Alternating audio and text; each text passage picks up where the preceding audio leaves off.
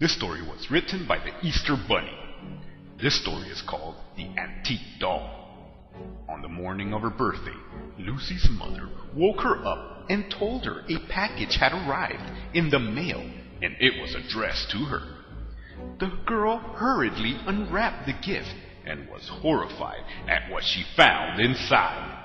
It was the most disgusting old doll she had ever seen. It was completely bald and its skin was cracked and caked in dirt. The worst thing of all was its teeth.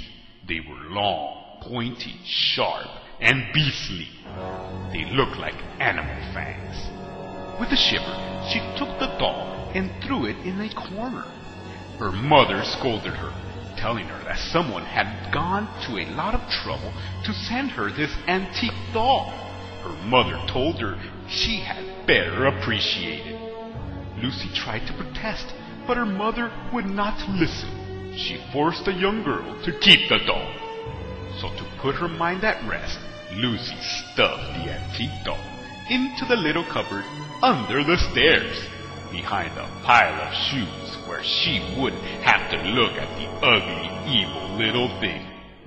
It was not until a few nights later, when Lucy was lying in bed, that she heard a noise, a shuffling sound, which went on for about 5 minutes.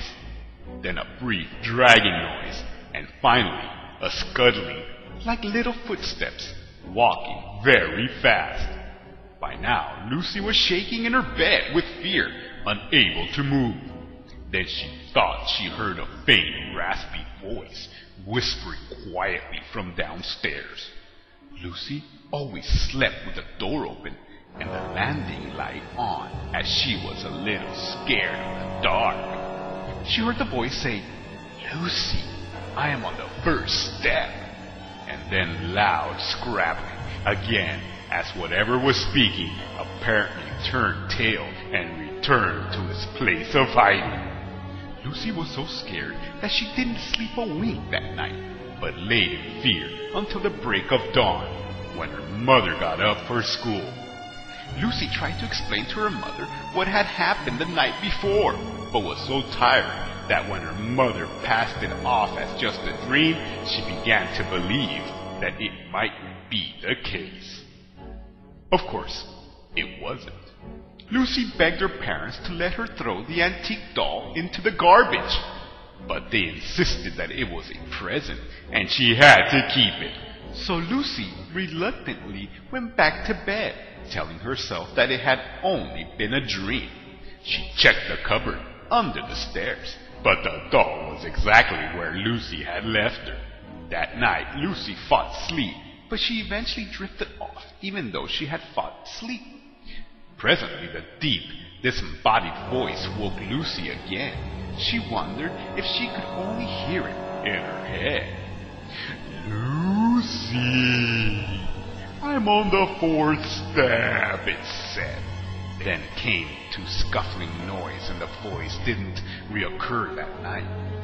Lucy was crying by now, and again she didn't sleep that night. At school, Lucy told her friends about the doll, and of course they laughed at her.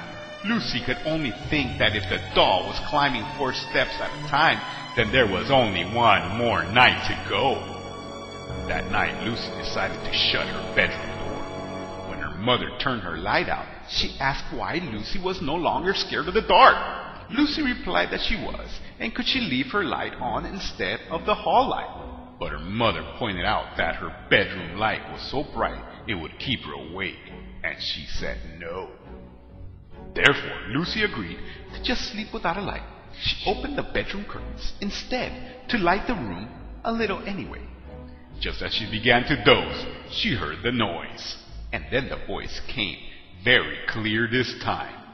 "Lucy, I'm on the top step." In the darkness of her bedroom, Lucy heard a click and a tremble with fear. She wasn't sure, but she thought she could hear her bedroom door opening very, very slowly. The next morning, Lucy's parents found her body at the bottom of the stairs. They guessed that she had been on her way to the toilet during the night, and in the darkness had slipped and fallen down the stairs, breaking her neck. the antique doll was found beside her and was buried with Lucy. Everyone said what a tragedy it was. She loved that doll, said her mother. Now they can be together forever.